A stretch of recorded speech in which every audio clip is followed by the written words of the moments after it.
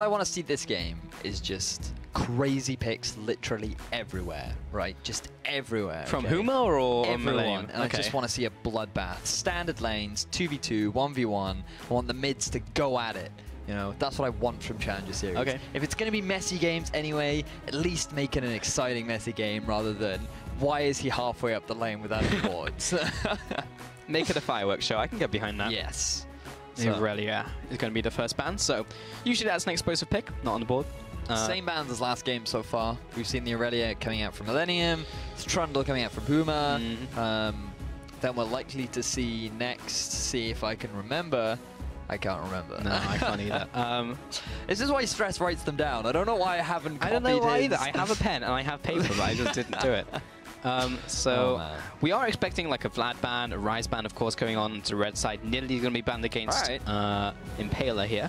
So there were actually no jungle bans towards Impaler last game. I mean, Nidalee, Kindred, they were all left available, That's but true. neither team decided to prioritize them. Yeah, of course, because we had Gragas open, Rek'Sai open. We did have the Zillion and Nivea ban. That was it, yeah. Yes, it's all coming back to me. It's all coming back now. Yeah, now that we're banned and again. Rise and Vlad were banned for Millenium, so that's true. the big change up. See, I knew it was there, it just took a while Just to needs get to there. dig it up, yeah. But are we going to see Vlad and Rise both banned in this game? I mean, Millenium are going to have to ban one of them if they don't want Huma to play it. Well, they could just leave both open. Oh, never mind. Never mind. All right, so that's the alternative strategy. So if there are two OPs left available, then what you can do is you can leave them both open and be like, okay, you take one, we'll take the other. Yeah. We get preference on both sides. Yeah, that's it, see. So whereas Millenium are just straight up saying, no, we're just going to ban away the Vlad. You guys have nothing worthy of banning. Which means that Huma kind of have to ban the Rise, otherwise Millenium just get it. Yeah. Which means that then you have a lot of ale first pick. Could be the Karma once again. We have seen that prioritization didn't work out for Huma in the mid, but it is going to be the Shen ban, and then it has to be the Instalock Rise. You can't take away from that. It's Rise is, even after the nerfs on 611, he's still a very strong champion. Rod of Ages, a little bit more expensive now, but its value still hasn't been taken away. Still a great item on the Rise. Yep. And I mean, it's just a great Rise is good, is what we're saying. He is. Yeah. But do you think that's worth banning away the Shen? Do you think that caused enough issues for Huma? The thing is, like, about a Shen, players that can play Shen well are just really irritating because the thing about Shen is he always provides global pressure, always, because he's always going to have either his teleport or his ultimate up. So it's very difficult for you to try and force plays around the map because he's always going to be there. So if Huma don't have an effective strategy or know of a real way to deal with the Shen, then just take it off the map. Rise, there are plenty of counter strategies to dealing with a Rise. Like we saw the Vel'Koz dealing with the Azir earlier, but if you can, the Syndra versus the Rise matchup earlier on, if you can just keep the Rise at a decent distance because he has a short range, you can punish him pretty heavily for it. So there are ways to play around the Rise, and I guess Huma is saying we don't know how to play around the Shen, we do know how to play around the Rise, this is our strategy, let's see how it works. Let's chip it and see what happens. So Braum and Gragas were the first two pickups coming in from Huma. While is going to be the Olaf lock-in, this time from Millenium, and also Tab's Ashe is going to be returning. That's a jungle. Almost certainly that is a Olaf in the jungle. Back when I used to cast Joko in PGL, he was bringing out the Olaf back then. So this is all pre-buffs. He was just a big fan of the Olaf in the jungle. He thought it did really well into things like Rek'Sai in particular, because you trade really well, you actually have really good early clear, and it's just one of Joko's specialties. So, or it used to be anyway. Clearly he's still familiar with it. Sure. I mean, it makes sense. Olaf comes back into the meta and still knows how to play the champion. Only 7 seconds left for Huma to lock in their choices. We are seeing less and less Caitlyn on the scene, just in Challenger. Like, it still picks a lot in LCS and stuff, but Challenger teams just don't like the Caitlyn. And we're actually going to swap away from that last minute to the Ezreal. And that's not Victor, that's Azir, is a different shape champion. We'll be bringing that one for Huma. So K-Draw going for the mid to late game. Azir, obviously he did have his Arise tower damage removed on patch 611, but a lot of people, players in particular, still finding him very valuable because he still scales well, his poke is still very strong. When you pad that up with an Ezreal, their ability to siege is good because they can just sit under turret, they can get a lot of damage down, and then while their tower taking potential is not as strong, their ability to just sit underneath it and force you away is still as powerful as ever. So you have this great beefy front line. You can see Huma sort of working towards another sort of, it's not so much a team fight comp, in the sense that you want to go for a 5v5 scrap because Ezreal's not the strongest in teamfights. You kind of want to kite back a little bit. You want to be moving teamfights, like a flowing sort of engagement, and just keep your opponents at arm's length using this big front line that you have. And then once they've taken a decent chunk of damage, that's when you then look to try and force a fight. Lots of disengage on that team, but Millenium have a lot of engage with Ashe coming in, the Maokai, and also the Karma and Olaf. So kind of like reversed roles here, where Huma were actually the team who were trying to like launch themselves at Millenium, and now Millenium are trying to do the same. But this time they also have the Ashe to get involved. So very interesting. See if they can play the opposite side of this composition matchup. Yeah, it looks like that Millenium, the thing that's going to be difficult for them is really forcing these fights because the amount of disengage from Huma is very strong. It's going to be another matter of you need to set up those flanks, either with the Olaf or with the Maokai. Ideally with the Maokai because he's the one with the hard crowd control. But you have a great sort of pincer attack where you can distract your opponents with the Maokai flank and then fire the Ashe arrow to instigate the actual engagement, or you can do the opposite, do you know what I mean? So you come in from one side because all the attention gets drawn to that actual lane of attack or avenue of attack, you don't respect the potential flank, and you end up getting Game of Thrones. So it's quite diverse, and it's the adaptation that Millenium have compared to Huma, where their only real strategy was to actually either run at your opponent or run around your opponent. Give them the run around. Let's see if that comes out here. And the final ban was, or the final pick rather, was Gnar. So yeah, pretty good matchup into Maokai. Gnar pretty much dumpsters most tank matchups because tanks can't get on top of him and just can't really do anything. I believe the bans on screen are incorrect. The last ban was Nivea, not Shen. Oh. So here's us talking just about the Shen. And they still didn't pick it. That's the interesting thing. No, that would have thrown me through a loop if they banned Shen and then they just picked it. And I was like, wait a minute. But interesting that the opposite towards the Maokai over Shen. Like, that tells me that they really want to go for those team fights rather than the global pressure. Because, like, when Maokai gets involved, yes, he offers more than the Shen in the team fight, but doesn't have the same in terms of global pressure. So I think I was going to say the difference is the fact that your Maokai provides a little bit more peel for the Ashe, but that's not true at all. It's literally Shen's like motto is I keep AD carries alive. Like, that's well, with the ultimate, yes, but with the Shadow Dash, you kind of dash into people. Like, he's kind of a weird ninja in that he like taunts people and wants to get hit versus being stealthy. He's still drawing attention away from the AD carry. That's true. Whereas the Maokai, his ultimate will give you damage reduction, but if you just factor in like in terms of self peel and the fact that Maokai's Arcane Smash, actually that's completely irrelevant to this point, but his Arcane Smash did get nerfed, which actually hurts his laning phase, the Maokai, which is where he's been falling off because he's not as powerful in the lane. So I honestly don't know why they decided to pick the Maokai up over the Shen, because I think that they could have gone away with the Shen here. I would like the Shen. The only thing I can think of is it's a slightly more reliable engage. So if you do decide to go for the flank, it's point and click rather than Shadow Dash. That's true. So it's because obviously you can miss an Ashe arrow, and so this way you can actually just point click. I have now started a fight. Yeah, I mean there's less around playing around side lanes as well if you're running the Maokai versus the Shen, because Shen you can sit in the side lane, then TP, and then TP back, whereas Maokai is like basically you just have to make sure the engage works, otherwise top lane is going to die, or like the top lane tower. So yeah, it's going to be a different dynamic, but again, like just like the first series, it's a team running a very different dynamic to the first one. So I just want to see if this works out for Millenium, because I feel like they played the last composition really well. Pretty played Control Mage, did great. This time, kind of, I'm not sure if he felt pressured to pick up the Rise, because it was like, well, we left it open, so now you have to pick it. Because this is like, it's not a Control Mage on Pretty. No. Pretty prefers like the Niveas, you know, like Zillion even, for example, which both were banned out in this game. So maybe did they get pick baited? As a mid laner, you should be able to play. Oh yeah, of course. Like, that's just kind of the expectation because of how strong he is. But this was something that we talked about. Like, Azir is good into Rise because he has the range advantage. It is so hard for the Rise to actually close the gap against an Azir simply because of how big the range disparity is between the two mids. And during the laning phase, you get poked out a lot. But Rise is able to run the teleport, so it actually makes up for the weak laning phase that he has against an Azir, and you will be allowed to scale up. What you want to do is the Azir is just get as many ganks down as you can, and when you have the Azir Gragas combo, there's no reason why Huma can't set that one up for themselves. Going over and over and over again, making it very difficult to deal with that one. So we have the full rosters and the picks here. And once again, the hashtag MIL win and HMA win for Huma. So jump on Twitter, use the hashtags, and then we'll be seeing what you think later on today. And yeah, that is HMA. We're having conversation in the office of HMA or H or HH. Can't even say H now. I used to say that all the time. Mean H? Yeah. Oh, right, yes, because people, for some reason, think the way in which I pronounce H is incorrect. It's the English way. Unfortunately, the rest of the world pronounces it H.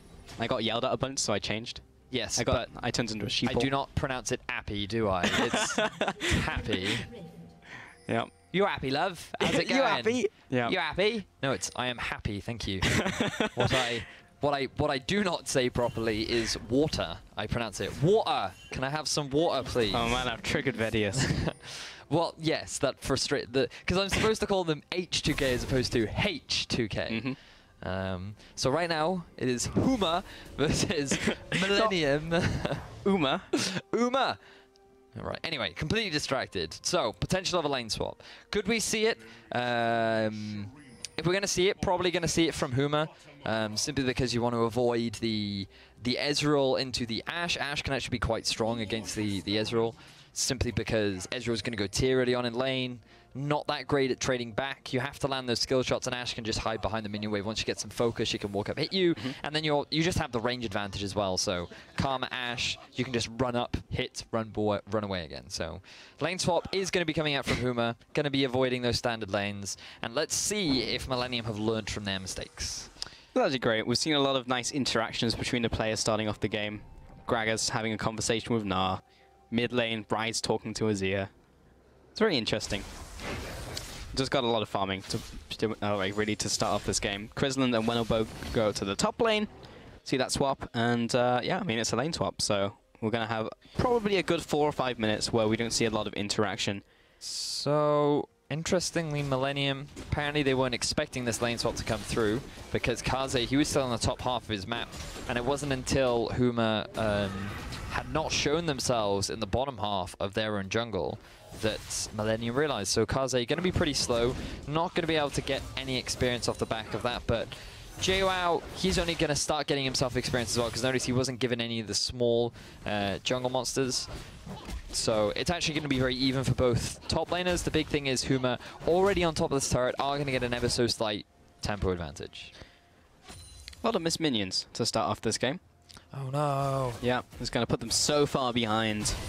Because they should be able to push out. I don't think we're going to see like a big advantage or disadvantage this time around, as both 3 players will hit that tower and junglers just do the jungle thing. So kind of looking towards later on in this game, because a lane swap is a lane swap really. As we head towards that mid game, we'll be having Huma try and get involved. We're also not going to see that 1v1 matchup between Gnar and Maokai. With the first Maokai, you don't want to see it. No, you don't, which is actually really good for Kaze. Also, first dragon's going to be Infernal, so Millenium have a lot of members down here. We'll see if they can go for it to start this one up in the lane swap. Okay, so because it's Infernal, what you can have is Millenium. They will now rotate round to the Drake, pick it up, because Joker's in the bottom half of the map. They then take it, return back to standard lanes, get that very early advantage. They've decided that the Infernal Drake isn't worth investing in early on, and they're just going to go back and continue on with the lane swap. So I am a little bit surprised that Millenium decided not to put priority, given how strong getting an early Infernal Drake is. Simply because if you get it at 3 minutes, that increases the likelihood of getting 3 Infernal Drakes total. Yep. So Huma are now in a position where they could do it. It largely depends on the positioning of Impaler and whether or not he's in the bottom half of the map once the turret gets taken by Huma. So the interesting thing here actually was the fact that Chrisland and Wendelbo didn't leave the turret once it was taken. They actually stuck around and they froze the minion wave to soak up a little bit of extra experience, which was an ever so slight adaptation to what we normally see. And it actually bought JL a little bit of time. I think they were okay to do it because they knew they had the tempo advantage anyway. It enabled them to get that deep port down in the lane. but it's not resulted in any big advantages other than that ever so slight CS lead that JWoww has. So very similar to what we saw in Game 1, where simply because Huma got themselves the tempo advantage early on, they got to the tower at first, they were able to get the deep ward first, they were able to swap around first. It has allowed JWoww to spend more time in the top lane, picking up an extra bit of farm, and so he will now have the level advantage once more, and it's going to be a very similar story to what Game 1 was. And now we're starting to see a trend where in lane swaps, Millenium have a tendency to just leave Kaze out to dry, and they're more interested in making sure that Tabs gets the farm that he needs so that he can be that big hyper carry. Kaze's been playing a lot of tanks as well. He used to play a lot of like Poppy and kind of off tanks, like Echo, that type of thing, where they can do a little bit more versus just being a straight up tank. So kind of makes sense because they can still kind of catch up and be just as efficient on lower gold. Of course, you want to give some gold to the Maokai, so he is decently tanky, but they still perform their role of soaking damage. Because Millenium did not prioritize the Infernal Dragon, it means their strong side was on the bottom side when they swap back up, so of course they will take the Infernal Dragon. However, look at the collapse coming out from Millenium. It's very low. Will be spiced away by Impaler. He may pick up a kill here. It's going to be onto Wendelbow, but he's going to sacrifice himself for the greater cause. That'll be first blood over to Joko. So, not sure which is more valuable, getting that first blood and the assist, or getting that Infernal Dragon. If they can pick another kill onto JWoww, then I would say very much worth, but Kadrill's coming in here to save his small furry friend, and he will get out.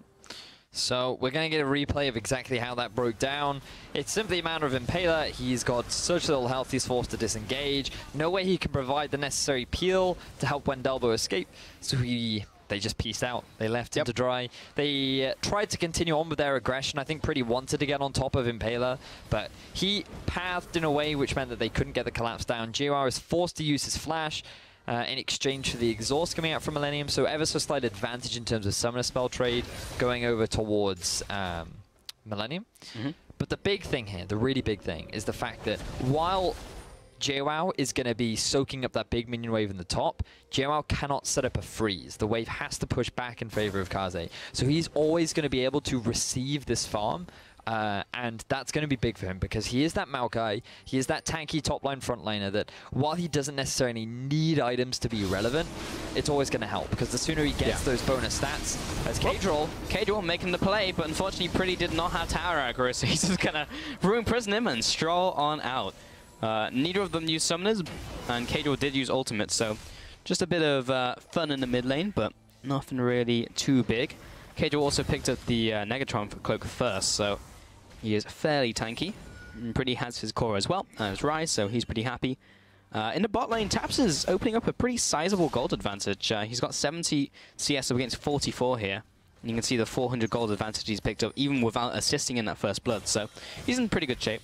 Yeah, once again, Tabs just building such a big lead over Chrisland, and to think that these two AD carries actually met many times on the LCS stage, and now they are meeting once again here in Challenger. So in the retirement home, we do have a lot of old faces meeting once more, but it does seem that Tabs is the one coming out ahead typically in these lane swaps, and it just comes back to what we were talking about earlier with Millenium putting their emphasis onto making sure that Tabs is the one getting this farm, freezing the lane for as long as he can and just soaking up as much as possible. But because the wave is pushing towards Chrisland, he should be able to close the gap relatively quickly. You'll only ever have a slight advantage going towards Tabs. The question is, where are they going to move Tabs now? He is level 6. He could look for a potential pick onto Kadril, but because of the cleanse, Kadril could just result in burning the summoner spell for it. Well, Joko is coming in to the top lane. It's Olaf as a level 6 Gnar. He does have Mega Form. He's going to bounce away, get into the crunch.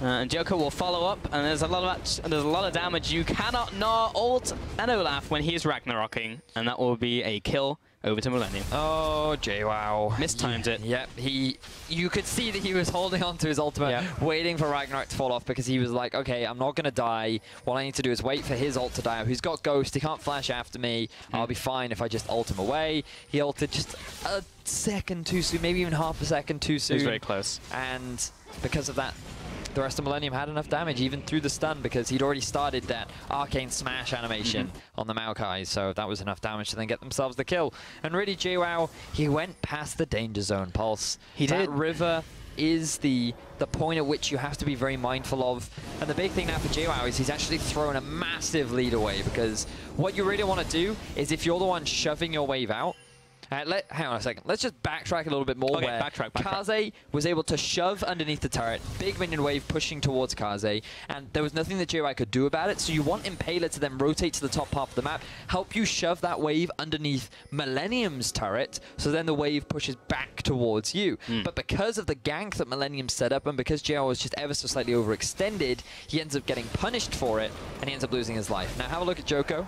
He might get called out, but he is going to be absolutely fine. So a little bit preemptive, but because now they've seen Joko in the bottom half of the map, JWoww knows he can be more aggressive, so maybe he can finally get that wave pushed underneath the turret, and things won't be as bad as they were originally. Yep, no jungler to really get involved. Pretty's locked in the mid lane, so he'll try and do gnar things and be irritating and push Maokai in. And there you can see Ashi is pushing that in. So Ashi shouldn't be too hard for Kaze to CS here. He's trying to set those minions before it hits the tower. But Maokai, not the greatest champion at CSing on the tower, unfortunately.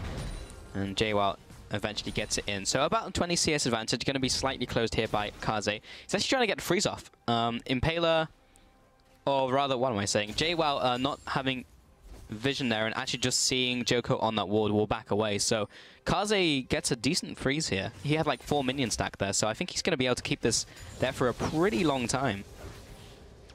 He should be able to, especially seeing as he has vision in the river, so he knows if Impaler's even remotely anywhere near looking for a potential gank. But speaking of potential ganks, Impaler and Windowblow hovering around the river, potentially trying to clear out some vision.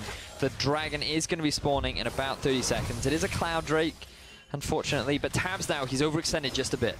Going for this 1v1 up against Krislin. There comes the volley, but the TP coming in may save him. Kaze coming in. Great barrel, actually, by Impaler will disengage the fight, and Pretty also can't get involved. So that is the end of that. Big trade in summoner spells going in favor of Huma right there. Not only do they get the teleport out from Kaze, but they also get the heal out from Tabs. So when you're on this low mobility AD carry going up against a Gragas Azir, you have to be very mindful that every summoner spell will be very valuable. So good pickup from Huma just to draw some pressure. But again, actually finally that minion wave in the top half of the map is now going to be pushing towards Huma. So what you want to do if you're Millenium is, because both your side waves are pushing towards the enemy base, you actually want to send your bottom lane up to the top half of the map to guarantee that wave kits underneath the turret.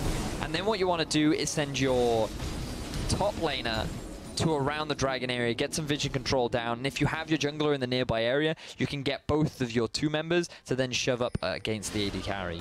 The idea is you want the lanes to be pushing back towards you, and you need safety to do that. So just making sure that your jungler is near you, regardless of whatever decision you make, is very important. Yeah, it needs slower games, and JWoww and Impaler will zone Joko away from this red buff.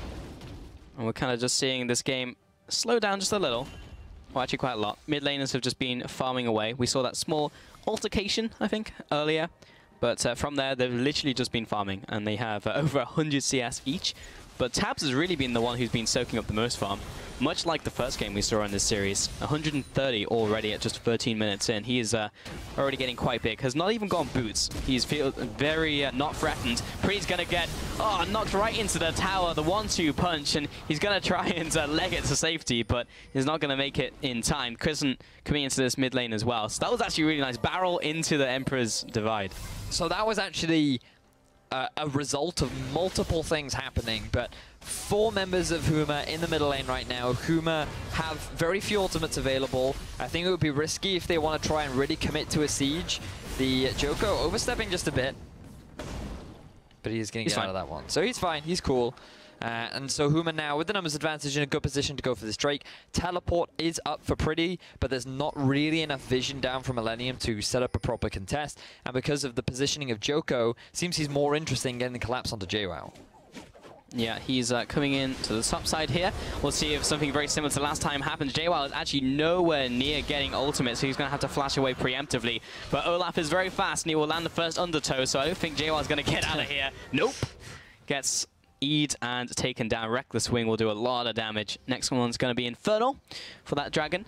So we've got actually 2 Infernals in this game already, as the next one will be spawning. So this is where Pretty, he gets caught out of position. They don't have the vision on Impaler. And it's funny because that is the exact play that Millenium made last game in that exact spot to actually get an engagement onto Huma. So Impaler taking notes, it does seem, as now 2 members of Millenium, they might be caught out. Wendelbo launching the ultimate, doesn't really land onto anyone. Impaler looking for his ultimate, lands onto Tabs, will knock him towards Wendelbo. Krislin coming in as well. Tabs has got to flash away, but right into Impaler, so they just pick up the kill. Teleports come in, but will be cancelled. That was an interesting TP, an interesting flash from Tabs. Tabs wanted to try and create a gap between him and Krislin because he had 1 stack left of that concussive blow. If he could just delay it long enough to get the damage down onto Impaler, maybe he could trade 1 for 1. But unfortunately for Tabs, it did not work out, and it comes and backtracks towards not actually having that heal. If he'd had the heal, maybe it could have bought him some time, a little bit more of a gap between him and Krislin. Unfortunately for him, it was not enough, and that results in Huma picking themselves up another kill onto the overextending Tabs in the bottom lane. And we will return to normality. So 50 minutes in, 5 kills so far. 1,000 gold advances to Millenium, but Huma do help those dragons, so got to keep an eye on that one as this game continues. Joko got those 2 kills, so he's already very scary on that Olaf. So we need to keep our eyes now on how Millenium decide to assign their lanes, because the reason why Pretty got caught out earlier on was because of the fact that Tabs and Masterwork didn't really know where to go. The bottom lane was pushing towards Huma, the top lane was pushing towards Huma, and rather than send Tabs and Masterwork up to the top half of the map, they went mid, and being mid once again, they could get caught out. Kador coming in, Slide Glide, ultimate, right into Impaler, easy kill with the barrel roll. Masterwork also gets poked out. Just a great play from Kador. So that's the risk you run when you send your bottom lane to the mid. You don't have the support from the rest of your team, you don't have the same sort of peel that you had in the game before, and when you're an Ashe without flash, it's just asking for an easy gank coming out from Huma. Yeah, very easy kill there, as you mentioned, for Kador setting that one up, being more on a playmaker. Good to see in this game. Has a Nash's 2 already built up, and Huma will now try and push in this mid lane. There comes the True Shot Barrage, and Wendelbo will keep trying to tank up these creeps. Got to be cautious of Joko, who's coming in from the bottom side of mid lane. Can you say bottom side? Is bottom side a thing? It was like right side and left side is like a thing, but bottom like half of the map. Bottom half, yeah. Or bottom half of the lane. Interesting. Interesting. It's not like, yeah, bottom side or top side. You would say top side though. You could say top side. So maybe I'm not that pernickety about it, Pulse. You can say whatever you want. I love pernickety. Should use that more. What? 98% to Millenium. I don't actually think I've seen a vote that high for a team ever. We're seeing a lot of 90% and like all over the world. I don't actually think I've ever seen a 98%. 98. I seem to remember a Fnatic game getting to 97 once. Yeah, yeah. I think that's the highest I've seen. I can't remember who Fnatic were playing, but it's not really that 98%. 98%. And the funny thing about this series, a lot of Millenium fans or no Huma fans. Well, at least one. At least one. At least one. But that's the weird thing. Like this is not one of those series where you feel like it's complete. It's not like SKT versus like Huma right now. It's, you know, like this is the first game was actually fairly even. This game is not snowballing out of control. But in terms of fan vote, damn, Millenium just brought it to Huma. Damn, son. Damn. Where'd you find this? I don't even know where that quote comes from. No, I don't either, but it's a good one. It is indeed. So, I want to take stock of some of the items that have been completed, because that Narc ideally wants to be the split-pushing terror up against the Maokai, because we have to backtrack all the way to the early game, where, once again, JWoww was the one with the advantage in CS, and if you just look at the 280 carries, because of poor lane assignments coming out from Millenium, it's actually allowed Krislin to close the gap and actually get himself a level advantage. So, Millenium, in response, to trying to say, right, let's try and shut down JWoww. So Joko hanging around the top half of the map, could be looking for a potential dive onto JWoww. They need to be mindful, though, of the fact that he is almost at a full Narbar. Yep, approaching the Narbar. Joko is a patient hunter, though. He's going to be sitting in this brush. He's going to probably wait out JWoww's ultimate. And probably gank him afterwards. Olaf is still there. Joko is still in that bush and has not moved. Okay, he's moving now just as JWoww's meter is going down.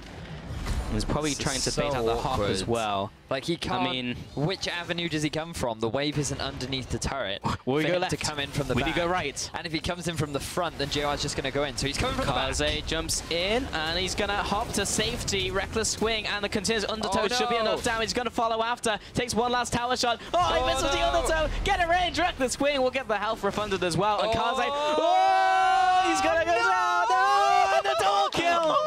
That could not have gone worse. Oh no! That literally could not have gone any worse for Joe. He tried to hold the door open for Joko, and it ended up both dying. Oh no! What? Wait. For all that setup to then go into a double kill for JWoww, everything that Joko had achieved prior for Kaze, setting up all those ganks down onto JWoww, has just been completely negated. That physically hurts. Oh man, that was a hashtag challenger big play right there. Oh man, I hope we get a replay of that pretty soon because I just want to break down how truly awful that was for Millenium. In 0.25 slow motion, please. Yeah. All right, well, we've got this dragon going down. Oh! Okay, it's going to be smited, yeah. There's no big damage abilities coming out. Okay, we're going to see that replay So here we go. So Joko decides to come in from the flank. Right. He's tired of waiting, so he takes 3 turret shots here. He's still tanking the turret. JWoww is buying plenty of time. Kaze fails the flash. Joko misses the axe, right? And then Kaze comes back because he has to take the turret aggro. Now, the smart thing here would have been Kaze goes left, Joko goes down. There was no reason for both of them to run through the turret. They did have vision in the jungle. The reason for it, they could have seen Cadril, to be fair. But if worst case scenario was they would have only lost 1 rather than 2. Yeah. I just... Like, the whole dive itself was just was too forced anyway. Yeah. There was not an ideal situation to go for that. He is a black cleaver now, and there was just... It was too greedy from Millenium. They tried way too hard to force that. They gave away another Infernal Drake as well, and it was just... Round 2. There's no tower here this time, and Joko, again, is trying to get this play to happen, but... Yeah, Cadril, I love how he just kind of walked into top lane and was like, oh, okay, I guess I'll just take these 3 minions and walk back mid again. I'm not needed. So, okay, that gank's not going to happen. Kaze's just like, you know what, I'm out. I'm just going to take jungle now. I'm just going to go towards Rift Scuttler because that did not work out for us. Huma, what does that mean for them, though? They're now ahead in kills. They are ahead in gold very slightly. They have 3 dragons over Millenium. And are honestly in a pretty good shape in this game. So what it actually means is the fact that JWoww is no longer completely irrelevant because he picked up that gold. I'm just going to quickly have a look at how much gold he is actually sitting on. He does have an 800 gold lead above his counterpart, which is reasonable. But have a look at the positioning right now of Huma. They could be looking for a potential engage. They could be. They could be, or not.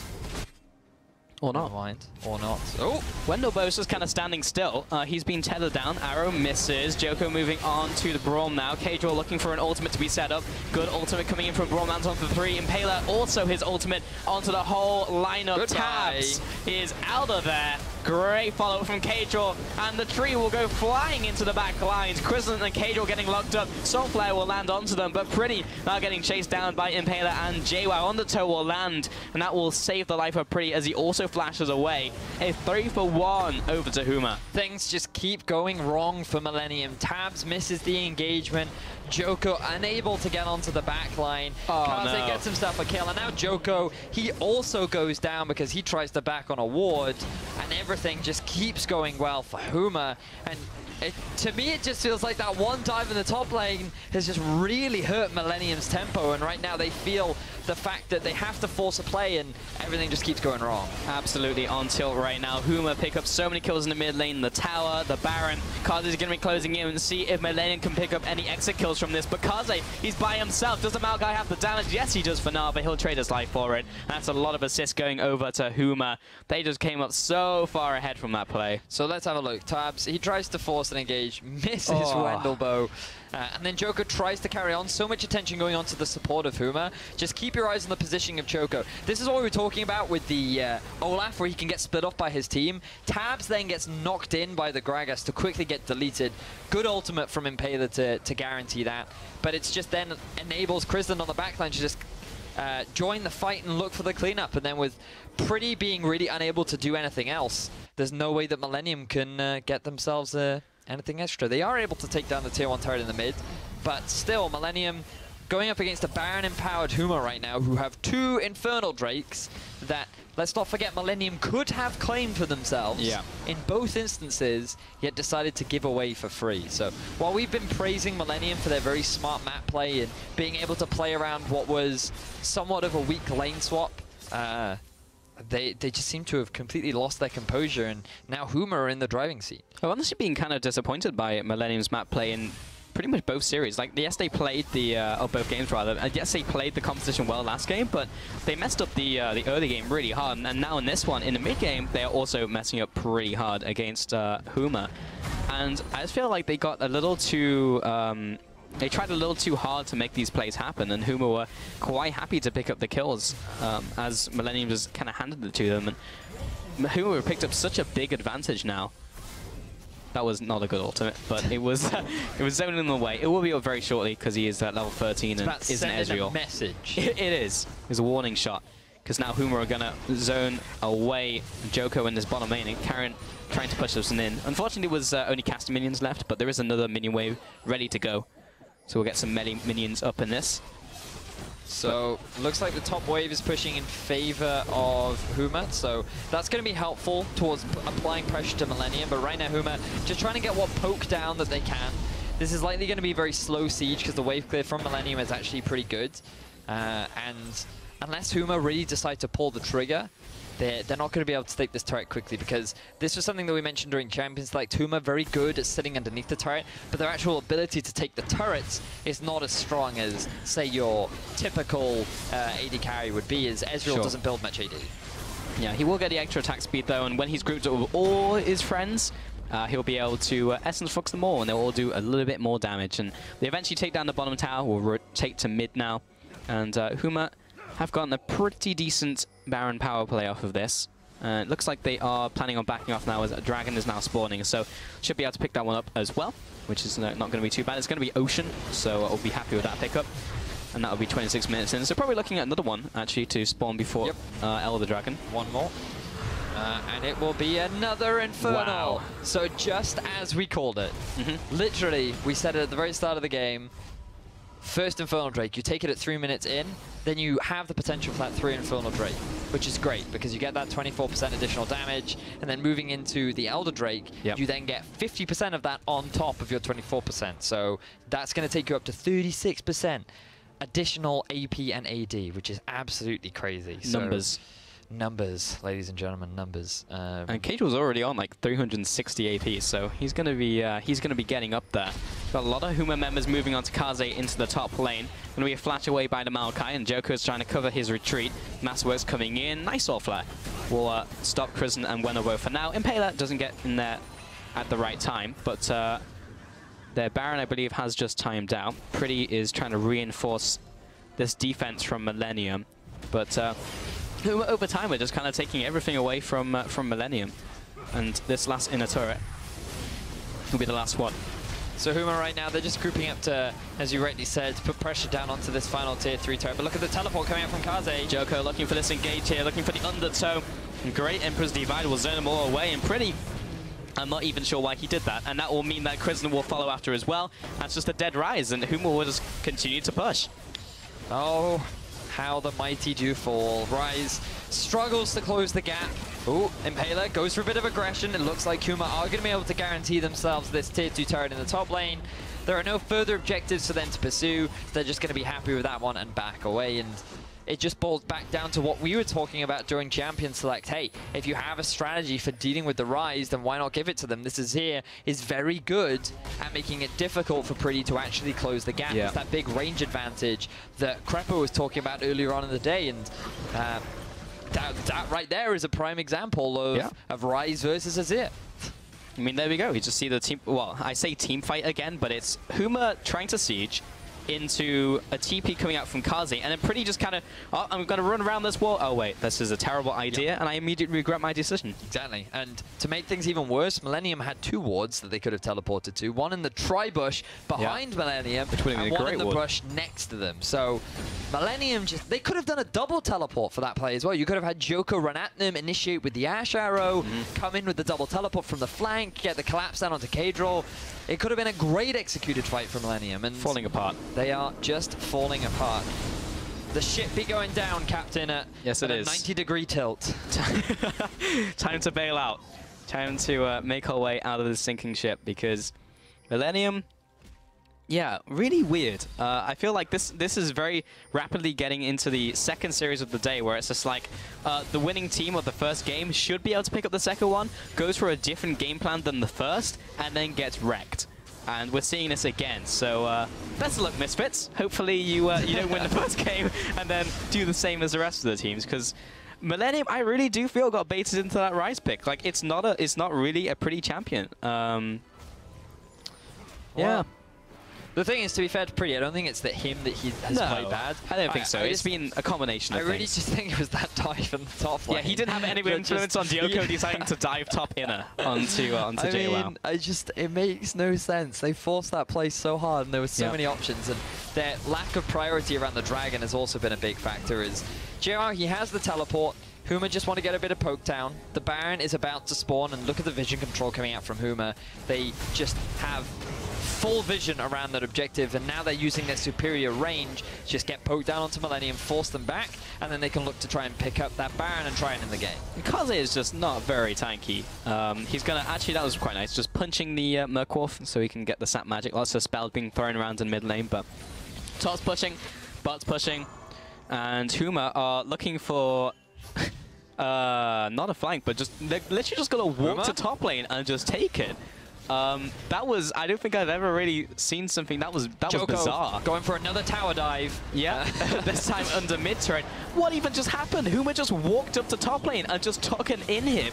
And now Millenium will look for an engage, but JWoww, great ultimate onto 2. Joko pops Ragnarok, but he can't really get onto anyone. Impaler is tanking everyone from Millenium. He'll eventually go down. Good arrow out from Tabs. This could be a good turning point. Wenimo's going to flash away. Pretty's trying to get in range, but he gets chunked down. JWoww will back away, but does have the Guardian Angel. Millenium are going to turn their attention onto him, but Chrislin is completely untouched, and he's just laying waste to Millenium. Comes in for the first kill, looking for the second. That's going to be claimed by Kadril. Finds the Soldier. Soldier will take a second, and Pretty is going to go down into his Guardian Angel. The team will huddle around him, go in for a pep talk, and Joko will wave goodbye to his friend as he will go onto the spawn pad, and this will be the game. Huma do such a great job of keeping Millenium at arm's length, which is exactly what their composition wants to do. They have so much poke damage, they have so much disengaged tools that it makes it impossible for Millenium to fully commit to the fight. And because of how they executed that final team fight, they're likely going to take the game